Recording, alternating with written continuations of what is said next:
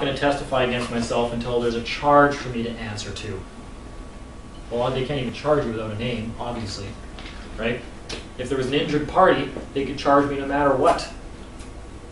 Guy that we arrested punched this other dude in the face, right? Okay, well, they have no name to take to summary convictions, and that's actually in I've got a Supreme Law case about that, Supreme Court of Canada lawsuit, where the police can't even arrest you if they don't have a name to take to summary convictions court. And that's the name on the driver's license. That's why they need that so badly. Any form of ID, government ID, because they can only take government agents to summary convictions court. All kind of makes sense, doesn't it? So anyways, and then I right after I said that with the magistrate, and I said, besides, I said, I don't even know who you are. There's a voice on the phone, ooh, you know. People who hear voices go to the loony bin. So I don't know who you are. So this guy could have called his grandmother. I didn't say that, but that's what I'm thinking. Like, really, this guy could have called his grandmother just to get me to spill my guts on the phone. Shouldn't I need some verification of who I'm speaking to? So I said, excuse me, are you a public servant? Well, there's just silence, and there's like, well, no, I'm not. Well, yes, I am, but I'm not. Well, yeah. I'll be right back. And there's just silence for a couple of minutes on the phone. And the cops were looking at me and they're going like, oh, you're in really big trouble now. Stuff like, oh, thanks, yeah, that's okay. Anyways, and when they came back, the magistrate first said, whoever you have there, you get him to the Selkirk courthouse now. Well, I was out the door in the car to the Selkirk courthouse and brought into a courtroom where they already had a trial ready, like a hearing. There's a judge, there's already a crown, there's paperwork scrambling all over the place. I've been in jail for 28 hours now. They have no name to take to summary convictions court. And I just told that lady on the phone, who I don't know who she is, that my human rights have been violated. I haven't harmed anybody. And I'm not going to give her my name because there's no charge against me. I'm being held without charge, and we're now on hour 28. Well, you better believe they had court in session by the time I got there. But then, as soon as I got there, I went back to some of the same stupid friggin' arguments. First words out of my mouth to the justice should have been, excuse me, are you a public servant? Who are you people? Who are you, my abductor? Yeah, but I didn't. I went right back. I just said, well, I'm not giving you my name because there's been no charge, blah, blah, blah, this and that, the whole nine yards, which is correct. They couldn't do anything.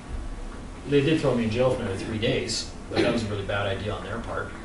But that's all they could really do is try to hold you for what they claim is 72 hours. It rolls over into 90-something. If you got a fee schedule in place, it's all damages, so you don't care.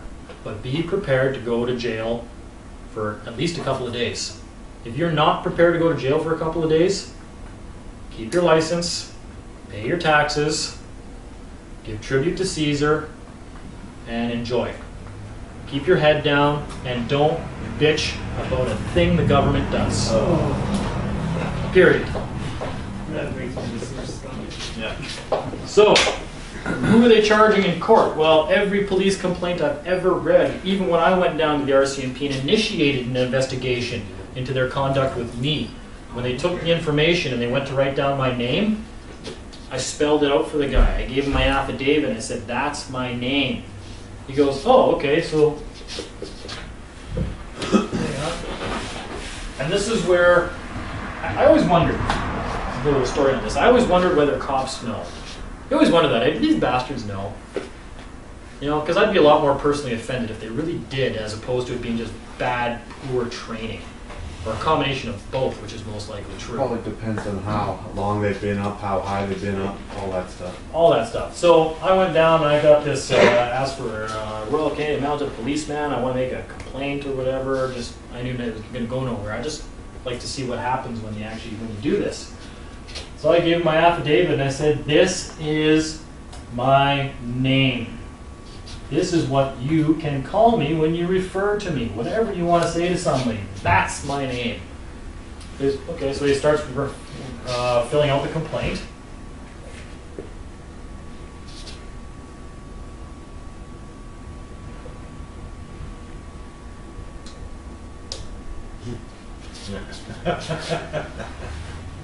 I grabbed a piece of it, I said, no. And I actually took the pen and I scribbled it out. And I wrote it properly. I I said, that's not what I told you. You just converted my name to something that's not me. Spelt it wrong. And he wouldn't even look up. He goes, I can't write it that way. He wouldn't look at me. I said, what do you mean you can't write it that way? He goes, for our records, I can't write it that way. I said, I don't give a shit about your records. That's not my name. He's like, I can't write it that way. I'm like, right, whatever. I said, write it whatever way you want, then I don't give a shit. So he scratched out where I corrected it, and he went back to writing my name like that. Why is that? Well, that's the public servant they're taking to court. That's who the complaint is made against. So they're having a hearing in court for this guy, my legal person.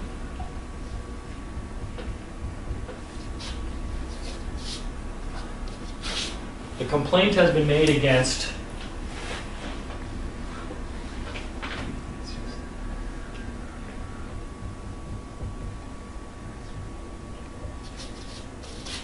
that guy, and you're giving the paperwork to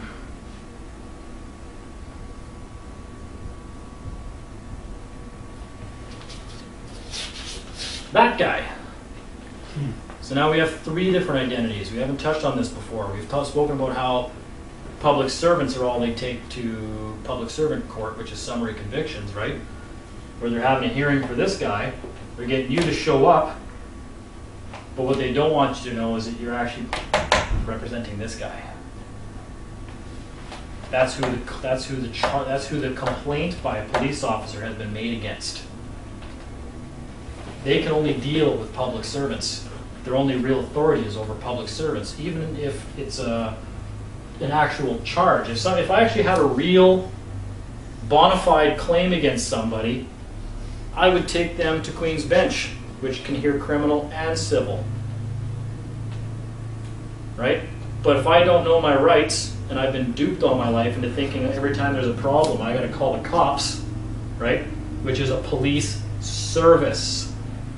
They're not providing us with a service. They're like, when they advertise, it's like any other corporation that wants your business. And they want your business. Why?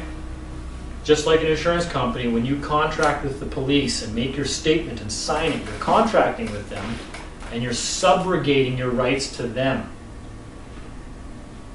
If you have them charge somebody and take them to court and that person goes to jail, do you get any money out of that? No. You don't get any remedy. Why is that? Because you're a government Contract. official, you're an You agent. subrogated it to them. They're collecting on the damages. Believe me, they are. They're getting paid, and they're getting paid well. They're getting paid what you should be getting for damages because you decided to use a service to enforce your rights instead of doing it yourself. Right? They're collecting on all the jail bonds and the court bonds and everything else is being produced, all the securities. They're collecting on it all, them and the Crown. And they're all in cahoots to do it too. So anyways, that's the guy. That's the public servant. 3 identities, Holy Trinity. Oh, holy shit.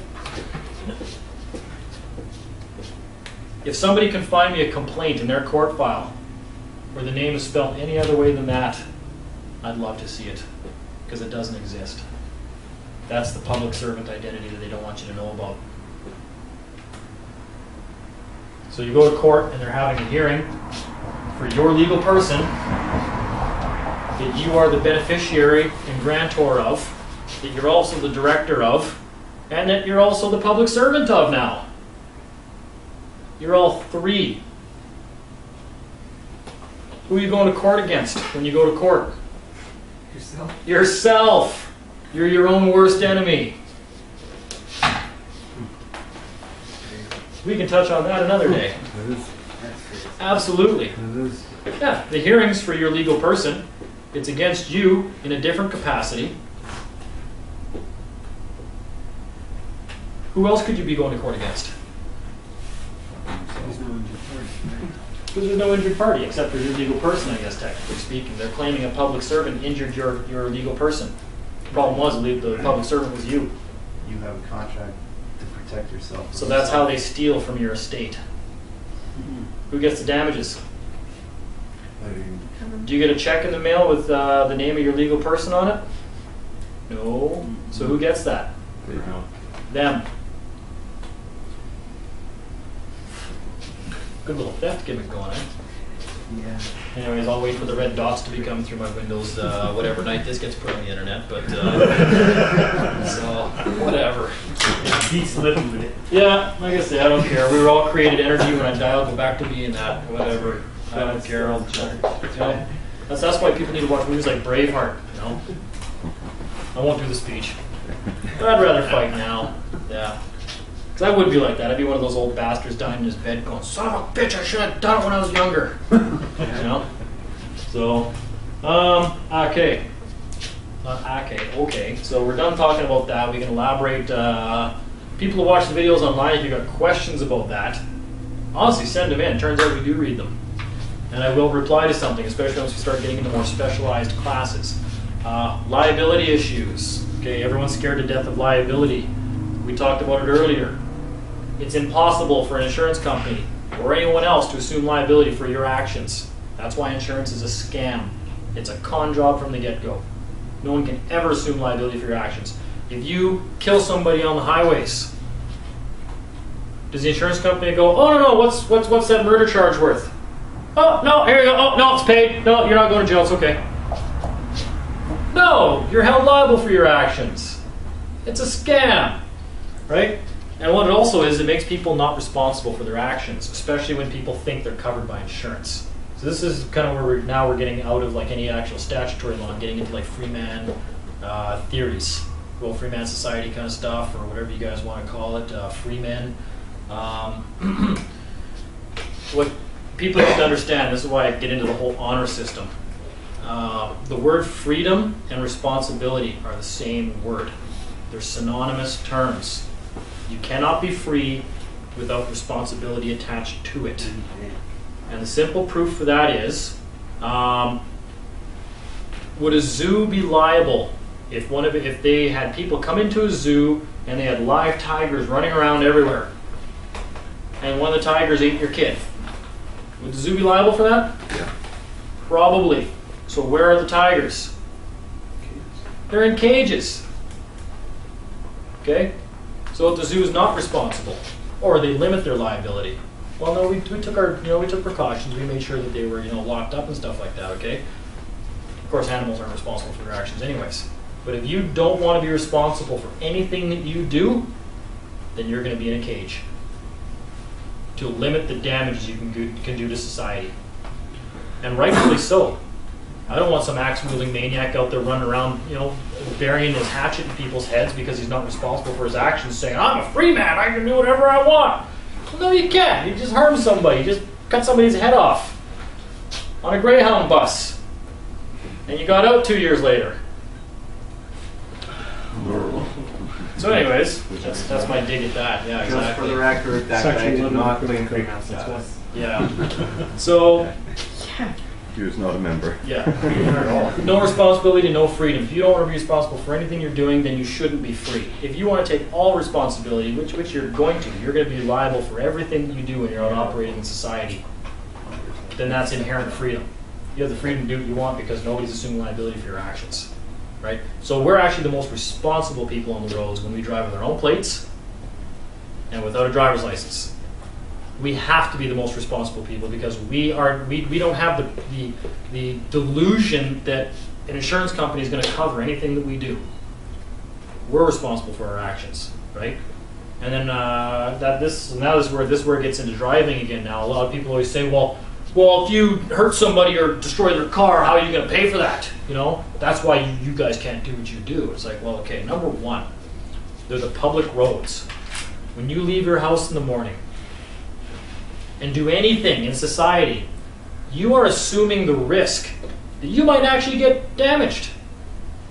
A car might just careen out of nowhere and just kill you. Does that mean you're owed money? No, like shit happens. Sorry, deal with it, right?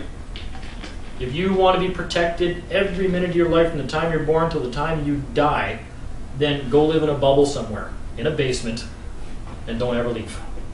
But as soon as you do leave and you leave your home, it's with the understanding that everybody else that's out there has assumed the risk that they might get injured while they're out there, right? That's just life. Deal with it. But that's how government gets control over us. They want us to be afraid. Oh, do you want to be out there and have someone just